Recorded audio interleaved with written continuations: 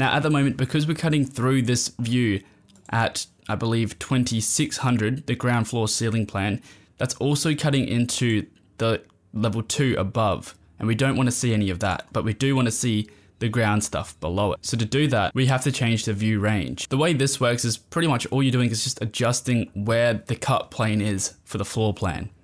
So the top of the view, that can probably stay the same, but the cutting plane we want to be 2800 below, or 2600 below what it currently is. For the bottom of that, this needs to be below the cutting plane, so it's going to make this 5,000 less. And then this can be negative 10,000. It just needs to be below the bottom level. So let's have a look and see if that does anything.